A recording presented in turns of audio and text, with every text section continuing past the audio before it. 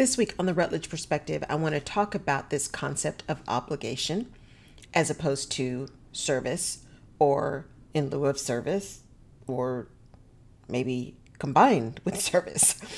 And that confusion around this word obligation is real. I asked that question on Monday: is if you serve out of a sense of obligation, is it really service?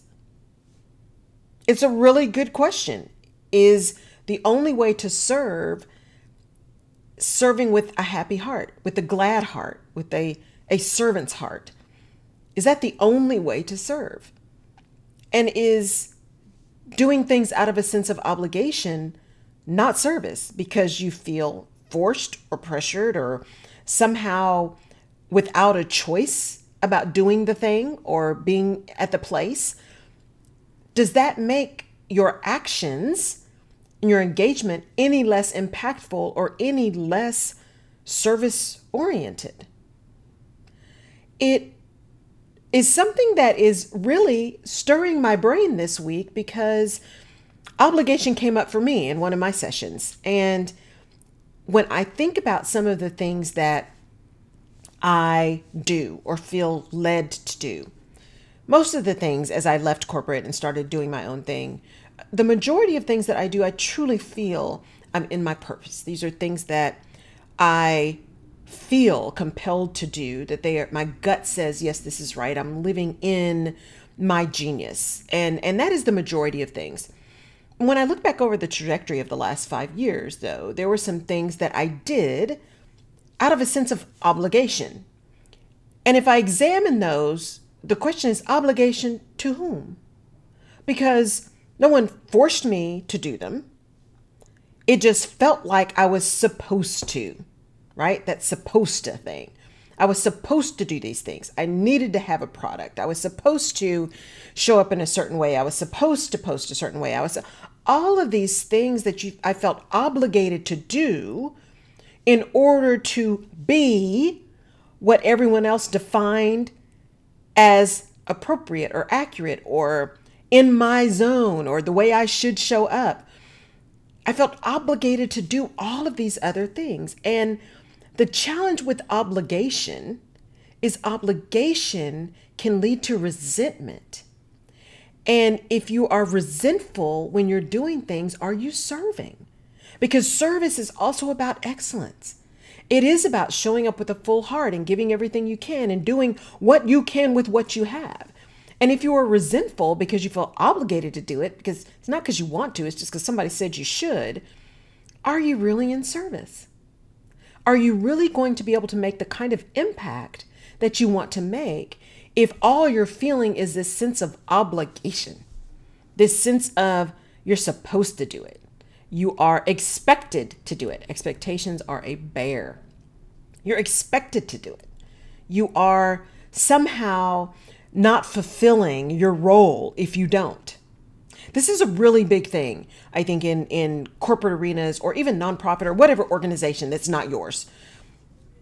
It's also in entrepreneurship, but that what comes up from right now is really in those organizations where you're working within an organization. And I think back to looking at my calendar, and there was no white space on my calendar at all. None.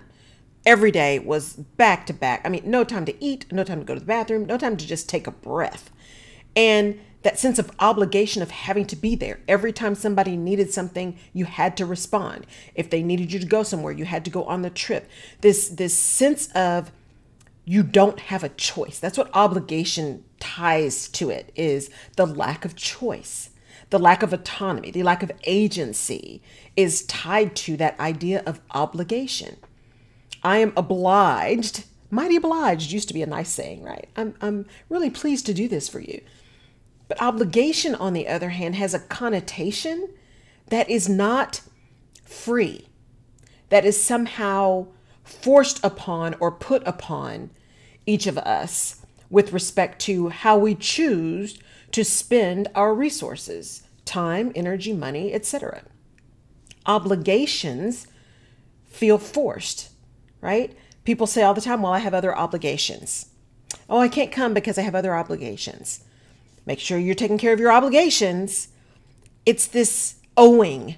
There's a debt associated with obligation. There is a connotation that you owe someone or something. And is that, or does that eliminate the ability to serve in that moment? Because is service really service if it's not done with a full heart, with gladness, with a focus on the other person? Because service is not about you. Service is about the other person. What does obligation do to our ability to be impactful in the use of our gifts, of spreading and sharing our genius? If we are obligated to do that, are we doing it in the right way? Are we making as big an impact? Are we able to listen actively, understand what the real need is so that we're providing a solution that makes an impact? Because that's what service is. Service is understanding and identifying needs, developing and determining and designing solutions, and then executing upon those solutions so that it makes an impact to the problem that you were trying to solve. That's what service is about. Service to yourself, service to others, service in a grand scheme of things. And yet,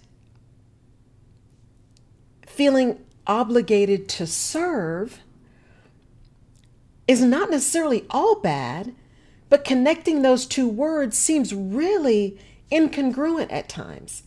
Because obligation, at least for me, and I would ask some of you who have been in situations that are just toxic or you just don't feel like they fit anymore, what does that feel like when someone tells you you're obligated to show up to the meeting or to go to the corporate party, or you feel obligated to be on the program or to do the project?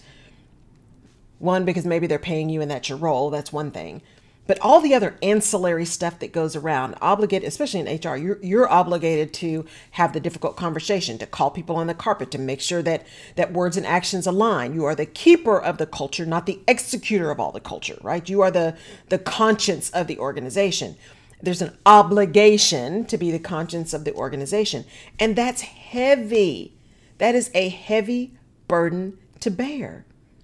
And so that sense of heaviness can create resentment, because you begin at some point to not do it because you want to, or even because it's the right thing to do. You start doing it because you have no choice. And when we start feeling like we don't have a choice, we start feeling resentment. We start feeling put upon. We start feeling undervalued or devalued completely.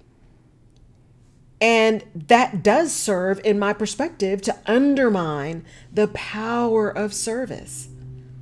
Now, don't get me wrong. I do believe that we all have a level of obligation to speak truth to power.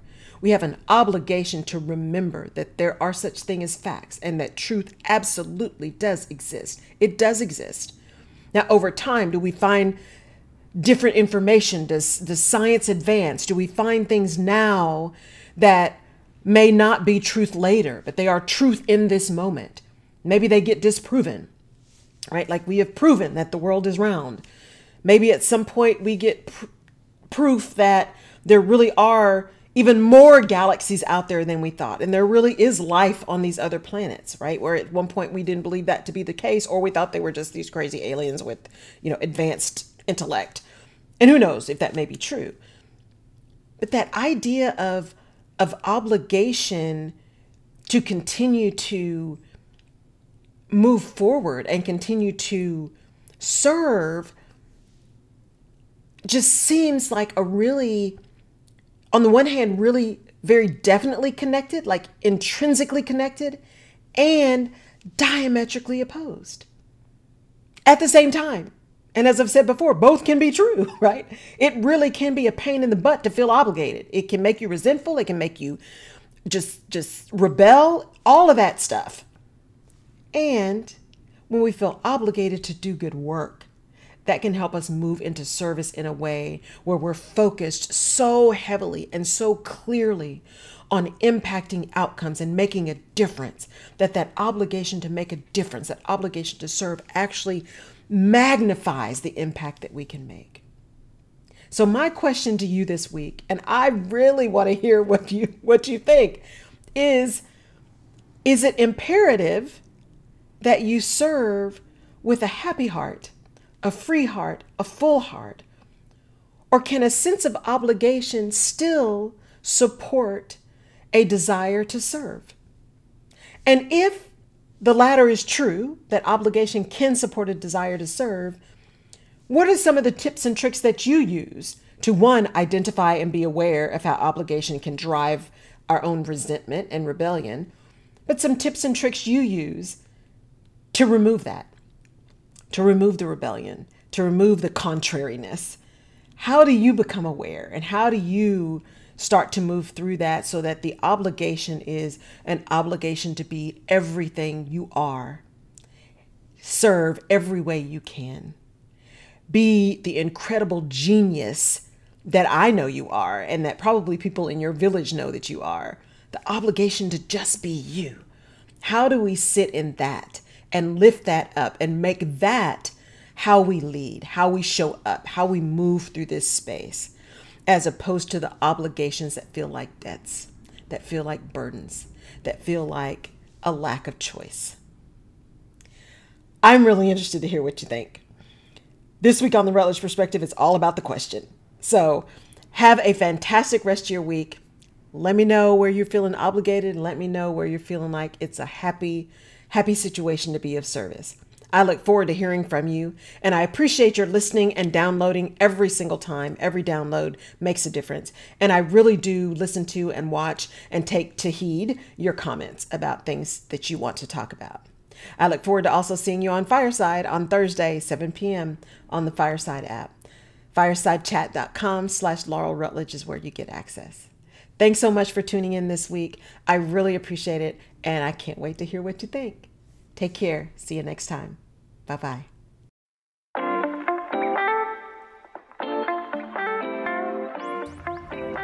You have been listening to the Rutledge Perspective podcast. Thank you so much for downloading and for connecting. You can find previous episodes of the podcast on my website at laurelrutledge.com/podcast. You can also find me on social media at Laurel K. Rutledge and/or The Rutledge Perspective. And I'd love your perspective on the things we talk about. And if there's a specific topic you want me to cover, just let me know. And please share this podcast with someone in your village who may need this little piece of perspective today. And if you're so inclined, I would really appreciate a 5-star rating and review on the platform of your choice. Apple Podcasts and Spotify reviews are particularly helpful. Thank you again for listening. Take care.